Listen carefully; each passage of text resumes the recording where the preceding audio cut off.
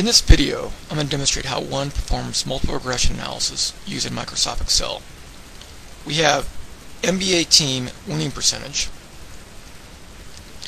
We have percentage of field goals made by that NBA team. We have percentage of three-point shots made by the team's opponent. And we have the average number of turnovers committed by the team's opponent. So these are defensive measures, and these are offensive measures. This is an offensive measure. Now obviously there's more than three variables that determine a team's winning percentage.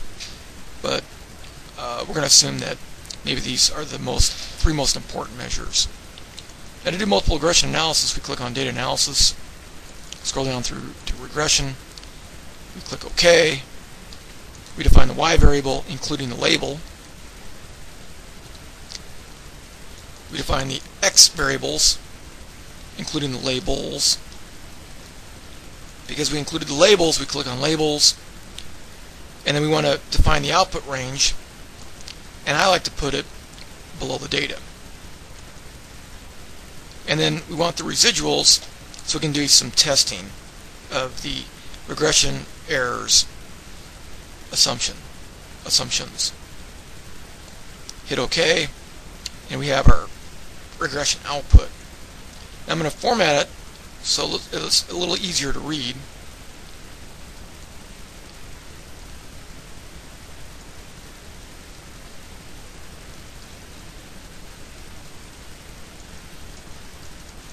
Maybe use 3 decimals. We don't need this part of the output. And then I'm going to move this stuff, the predicted values and the residuals, up here side by side with the original data. And I'm going to delete this stuff here. Okay. Now the predicted model is the equation y hat, or the predicted winning percentage. It is equal to the intercept plus this coefficient times that variable plus this coefficient times that variable plus this coefficient times that variable. In equation form, we have y hat equal to the intercept plus the first estimated coefficient times x1 plus the second coefficient, a negative 2.589, times x2 plus the final estimated coefficient times x3. Now, we can compute the predicted values.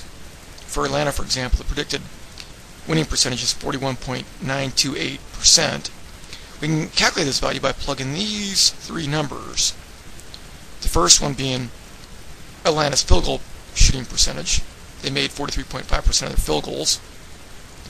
Their opponent's three-point shooting percentage. Atlanta's opponents make 34.6% of their three-point shots. And Atlanta's opponents' turnovers. Atlanta's opponents turn the ball over 13.206 times per game. We plug these three numbers into this equation, x1, x2, and x3. We do the arithmetic, and we get Atlanta's predicted winning percentage. And notice that it's not a very good prediction. The predicted value is much larger than Atlanta's actual winning percentage. Therefore, the residual is very, very large in absolute value. It's a long ways away from zero. And the bigger the residual, the poorer the model does at predicting winning percentage. The predicted value is much larger than the winning percentage, and that's why the residual is negative. Because we take this and subtract off the predicted y, which gives us a negative 15.428. Now the model does a much better job of predicting Chicago's winning percentage. Notice how close Chicago's winning percentage is to its actual winning percentage. And to compute Chicago's predicted winning percentage, we plug those three numbers into the equation, x1, x2, and x3, and we would get 32.8, which is really close to the observed winning percentage of Chicago, which is why the residual is so close to 0. Okay. Now because these numbers vary from these numbers, the model doesn't do a perfect job of predicting winning percentage. No model is going to do that. Now, if you look at the adjusted R-square, it reflects this. What the adjusted R-square says is that 51%, or 0.511, 51% of the variation in winning percentage, and there is variation here, right? You know, you got 72.4, 41.2, 24.2. So there's variation in winning percentage. So 51% of this variation is explained by the predicted model. And that's what that adjusted R-square means. Now we're going to do the hypothesis test for each of the variables included in the model. Now, as background information, I want to point out that the t-stat is found by taking the estimated coefficient and dividing by its standard error. And the t-stat is actually quite large. It's a long ways away from 0. And we know that because the p-value is really, really close to 0. The second variable, percentage of three-point shots made by a team's opponent, is negative and not as far from 0 as x1, the percentage of field goals made.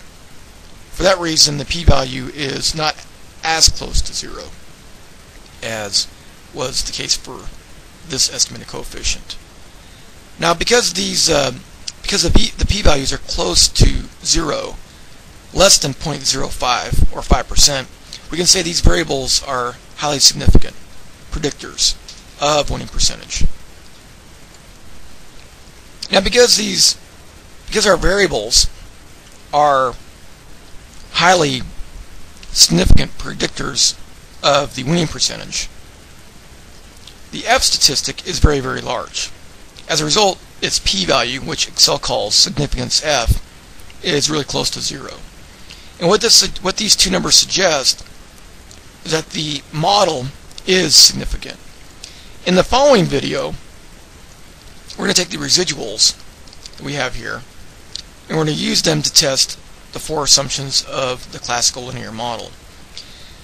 The first one being constant variance, the next one being the normality assumption of the error. We're also going to test the linearity of the model. We're going to test that the model is in fact linear, and we're also going to test for autocorrelation in the errors.